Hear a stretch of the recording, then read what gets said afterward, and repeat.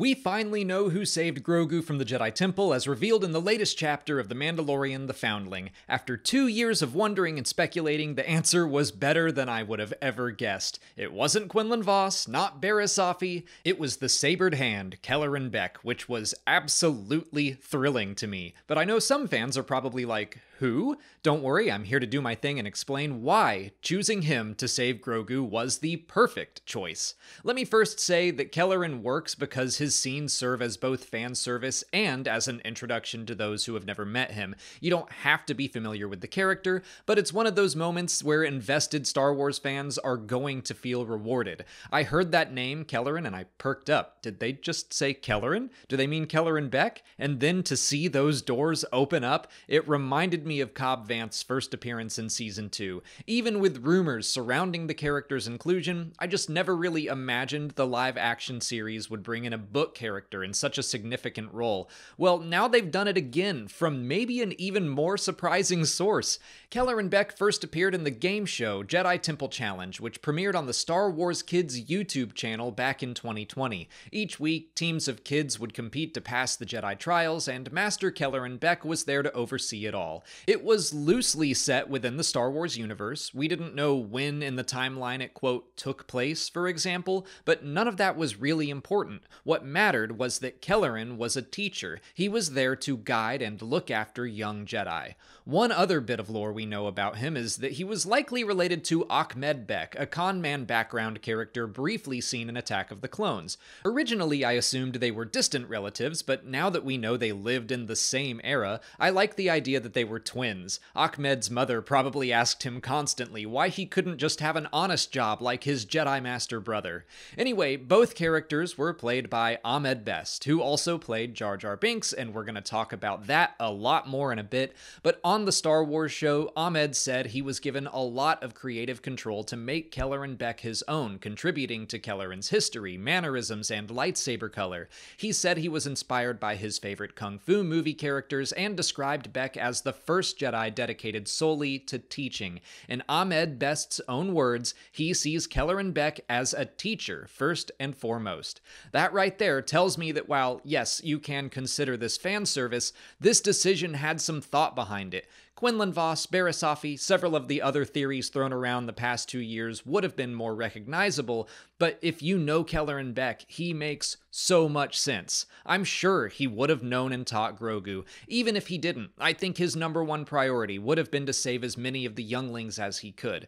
To be fair, that seems to have been every Jedi's goal in the Temple. We saw that in Obi-Wan Kenobi, and in this episode, 4 Jedi gave their lives to get Grogu to Kelleran. But the fact that they knew he was their goal makes me think and hope he was just shuttling kids out of the Temple. Which brings us to the next reason Beq works so well here, and that's because he fits so well within the series and specifically this episode's themes. There are 2 parts to the story, and both of them are about protecting the next generation. Bo-Katan, Din, and Paz Vizsla all work together to save Ragnar, and Kelleran Beq fights to save Grogu. The entire series has continually explored teaching and guiding the next generation as well. Kuiil speaks about reprogramming IG-11 because droids are simply a reflection of those who teach them. Same with children. They're simply a reflection of their parents. Din was violent around Grogu in Season 1, and it caused the child to be violent as well. Now we're seeing Din as a much more thoughtful parent and teacher. So again, it is important that Kelleran Beq is a teacher. But I love that being a teacher doesn't mean he can't absolutely kick ass. Seeing him defend Grogu with 2 lightsabers was stunning, and it ties back to his nickname, the Sabered Hand, which is another contribution from Ahmed Best for the character. I will say that he stated back in 2020 that Kelleran's lightsaber was purple. We see him wielding green and blue in The Mandalorian, but we also see him picking up the lightsaber of a fallen Jedi. I'm gonna make it my headcanon that he lost his own lightsaber earlier in the fight and had to pick up some replacements on the fly. No matter what, it was so cool seeing Beq in action, and honestly, that's the real reason I love Kelleran in this role so much, because of everything it meant behind the scenes for Ahmed Best. It made me feel so good for him, and in ways that, once again, tie into the themes of this chapter.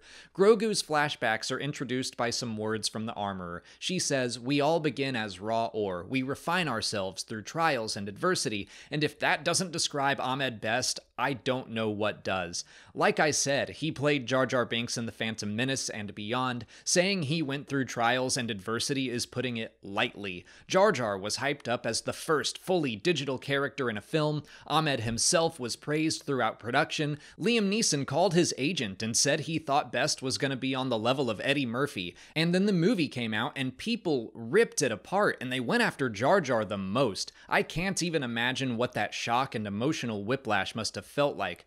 Look, I'm not saying you have to like Jar Jar Binks, but respect the man who put his heart and soul into the character. I don't want to go too deep into Ahmed Best's personal life, but he has publicly talked about having suicidal thoughts in the wake of The Phantom Menace. I'll link to the video he made about exactly that in the cards because I think every Star Wars fan should watch it. There are lessons in there the fandom can learn that are unfortunately still relevant today. On the bright side, Ahmed Best has received an outpouring of support more recently. I was lucky enough to be at the 20th anniversary panel for The Phantom Menace at Star Wars Celebration 2019, where he got a well-deserved standing ovation. The fandom celebrates his victories. I remember thinking that it was so nice getting to see him playing a Jedi Master in Jedi Temple Challenge. But seeing him unleashed in The Mandalorian was more than nice. Obviously, I don't want to speak for him, but it felt like a triumph. To have an actor who went through so much adversity for his original role in Star Wars to now play a major Jedi character that saves Grogu from his greatest trial is perfection. And it's his face, not for a cameo in Attack of the Clones, and he's not playing the completely digital comedic relief, not that there's anything wrong with that type of character, but to see Ahmed Best with this look of badass determination swinging two lightsabers around in the protection of life, that's why Kelleran Beq was the perfect choice. All those emotions just hit me at once when he appeared. I love the thoughtful inclusion of an existing character. I love that he is a teacher and that he thematically fits in service of the story being told by the episode and the whole series. I love that feeling of being rewarded as a fan who watched and genuinely enjoyed all of Jedi Temple Challenge. But mostly, I love seeing everyone online rallying around to cheer for Ahmed Best because he has always deserved that from us. This is going to be one of those moments of watching Star Wars that I think I will always remember, just like seeing Cobb Vanth. Then and there, I knew I was going to pick up anything and everything Cobb Vanth I could get my hands on. I thought Cobb was a neat character in the Aftermath books, but it's more what he represented to me as a fan that launched him up into one of my all-time favorite characters. The same just happened with Kelleran Beq. I can just feel it. He's an all-time favorite Jedi for me now because of this memory that I think I'll have as a fan forever.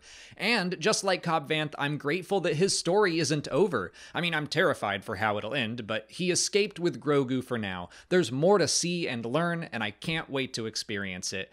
But I think those are all the thoughts and feelings I currently have about Kelleran Beq as I sit here talking in my Jedi Temple Challenge t-shirt. Let me know what you're feeling about the character in the comments. If you haven't already, please like this video, subscribe to the channel to keep up with all our Mandalorian Season 3 coverage, and consider checking out our Patreon page, where we're releasing video reactions and audio commentaries for every new episode. As always, thanks for watching, and may the Force be with you.